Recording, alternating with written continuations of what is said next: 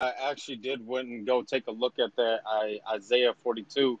So if you don't mind, maybe we can go over that real quick since it's kind of on the topic. Um, as far well, actually no, it's not on the topic because Who do you that's believe cool, no Isaiah problem. 40? Who do you believe Isaiah 42 to be about? Well, I mean, I think that's beyond the point that I was gonna try to make because whether even if it wasn't about Jesus, that wouldn't automatically make it about Muhammad, and that was part of my contention is that when I was reading the whole chapter, I mean, I can see how somebody's gonna throw Jesus in there for sure, but um, some of the things that is given to the servant, I don't see how that can be how that could be Muhammad. Okay, Um, so let's go over, like, I studied that text uh, thoroughly. All right, so Isaiah 42 talks about servant of God, right? Who will mhm, receive a spirit. Now remember, you have to remove the Trinitarian lens, which we read the text with. Just read it objectively. Spirit means a prophet. Spirit means an angel. Spirit means only a person of the Trinity. That's if you consider the doctrine of Trinity, which is absent, at least from a Jewish perspective. Remember, this is Isaiah speaking, right? Because he does not know that God has three persons. mhm. Because he worships one God. Just he didn't know that three persons. He didn't know that a human God's gonna come. But again, that's aside. Some people might argue Isaiah 53 is about Jesus. I don't want to get into that. Okay, so this person is receiving something from God. Who's this person? Servant of God, right? Verse 4, it says he's going to have his own law, his own Torah. He will bring his own Torah. Now remember, who's speaking? Isaiah. Isaiah is after Moses, so he's definitely not speaking about the Torah of Moses.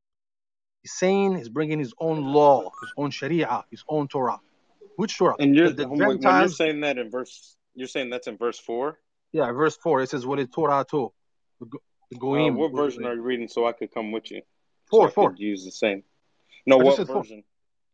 Any version. All of, I read the Hebrew. I don't read in. I don't. I stopped reading English to be honest with you because there's so many translations, bro. Like when he's saying his judgments, his teachings, he's that, and they confuse people. But look at the words in Hebrew there. You're gonna find the wali Torah to his Torah. The nations will be waiting for. So this servant of God will bring in a new law, not the Okay, Mosaic so law, what do where are you getting the new part from? That's what I'm confused. because it's the servant's law, and the servant is not Moses, Right. right? So this is So servant's because it's a Torah. new person, you're saying? Yeah, it's a servant of God. It's talking about a prophecy, right? You say it's about Jesus. So if it's a prophecy and it's Isaiah, so he's not going to talk about the past. He's going to talk about the future, right? Right. Right. Yeah, for sure. Exactly. So it's not about Moses, obviously. It's about a servant of God Right. who will have a Torah. Which Torah? That the goyim, that the nations will be waiting for. Remember, the Torah of Right. Moses was for the Israelites. So this is specific. This is specific set of laws that God will put through His servant, through His Spirit, which is the angel. We believe is Archangel Gabriel, and will have this servant will bring the Torah to the nations. Now, now we're gonna see later whether the Prophet Muhammad fit this criteria, whether Jesus peace be upon him, whether anyone you want. So far, servant of God, receive revelation from God. He will speak what God tells him to say, and he will have his law for what? Universal, for all, not only for Israelites, for all. You keep reading further. Now you have a description of a geographic location. You have Mount Salah, and with the letter Ain in Arabic, cognate of Hebrew, Ain. What is a mountain? You look it up, it's in Medina, right? Salah also means rock, but in this context, it doesn't mean just rock, people of the rock. It's not like some people hanging out at some rock. No, it's talking about a certain mountain, and we have historical evidence of who went to those people. Furthermore, it's talking about the Kedarites. Kedar, based on Genesis 25, is the second son of Ishmael. Is also reference to Arabia. That's where the Ishmael and his descendants live, in Arabia, in Mecca, which is Paran, right? How do you know that? Go back to Genesis. That it says that Hagar and her son Ismail lived in the wilderness of Paran, Mecca. And we know no one debate this. Everyone knows the Arabs lived in Mecca and in Arabia. So, okay? And now it says that this servant of God, he will not be satisfied, he will not fail, he will not cry in the markets, and he will defeat his enemies. He will triumph his enemies and will wipe idolatry out of the whole region. Okay? So these are the criteria that this servant of God, as verse 2, is doing. Right? Now let's see whether the Prophet Muhammad or Jesus, Prophet Jesus, peace be upon them both, which one for the criteria? We can bring anybody else who you think might fit the criteria. We see that Jesus never been to Arabia. We see that Jesus did not bring a new law, right? He said, I did not come to change the law, I came to fulfill it. He literally followed the law of Moses, right?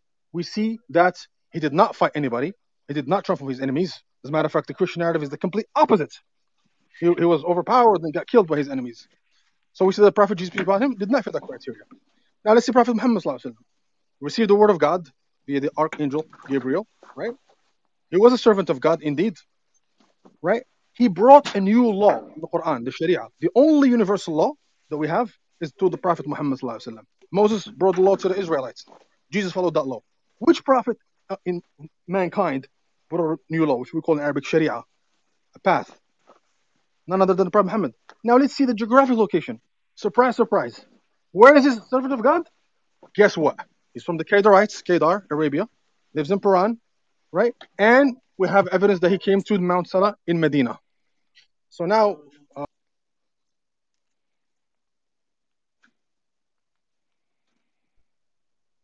we have the servant of God who came to the Arabs, Kedarites, made the people of Kedar rejoice, people of Salah, Medina rejoice, brought a new law, claimed to be prophet of God, came to all mankind, and his law is universal to all mankind.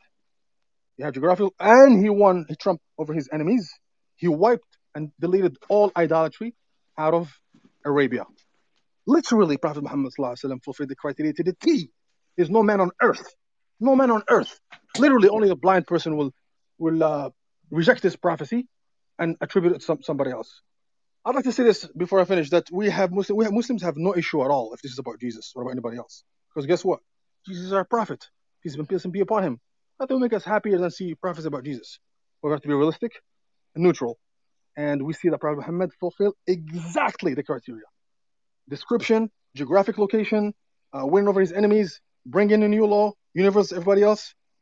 And I'm done over here. Mike is yours, bro. All right.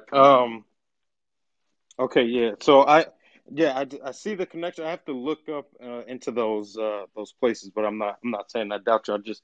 I do have to look more into the places, and I guess some of the okay. Okay. So some of the reasons why I'm not seeing this being Muhammad is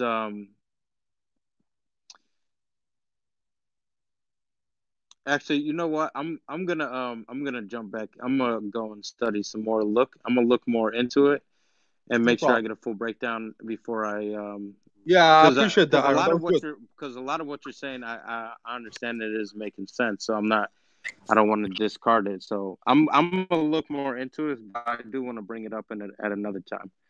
I do So appreciate your okay then, yeah, I sincerity and appreciate your honesty, and breakdown.